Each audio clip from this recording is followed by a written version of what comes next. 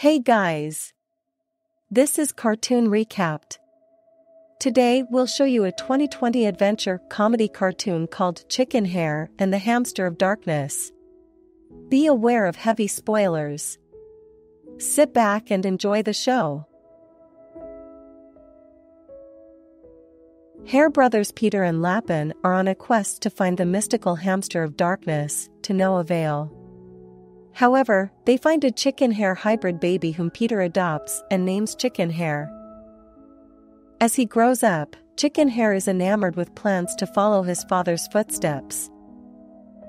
20 years later, Chickenhare attempts to pass the Royal Adventure Society trials to become an adventurer, but his disguise used to cover his chicken features weighs him down, causing him to fail the test.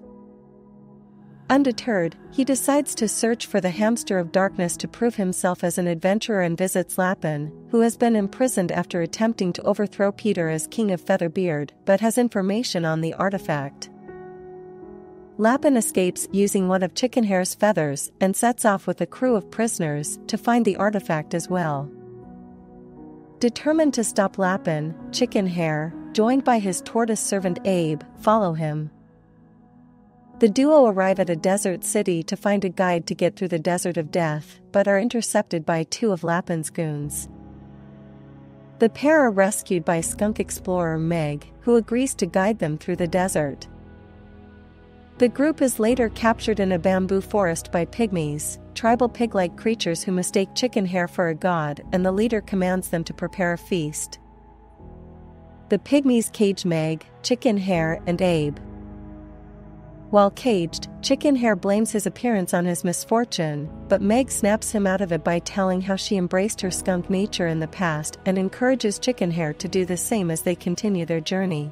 At the Frosty Mountains, Chickenhare, Meg, and Abe enter the temple and go through 3 trials to find the Hamster of Darkness, instead discovering an ice scepter in the tomb of the long-extinct hamsters. Lapin and his crew arrive and take the scepter, summoning the hamster's ghosts to take over Featherbeard and leaving the trio stranded in the temple. Meg reminds Chickenhare how his unusual features led them to the temple, and he uses his innate flight abilities to save Meg and Abe and catch up to Lapin. Back in Featherbeard, Lapin has taken over the kingdom with the help of the ghost hamsters. With the help of Abe and Meg, Chickenhare gets the scepter back from Lapin, but the scepter's power only responds to the one who first uses it. Chickenhare decides to destroy it and goes to the Royal Adventure Society testing grounds, hoping to drop the scepter into the massive pit beneath the area. After a battle, Chickenhare and Lapin battle for the scepter and fall into the pit. Chickenhare saves himself by flying away, while Lapin falls to his demise. With the scepter destroyed, the ghost hamsters disappear, and Lapin's henchmen are arrested. Afterward, Chickenhare decides to become an independent adventurer with Meg and Abe, while Peter gives him his treasured golden machete as a sign of support. Thanks for watching. Hope you all enjoyed, and don't forget to subscribe to our channel.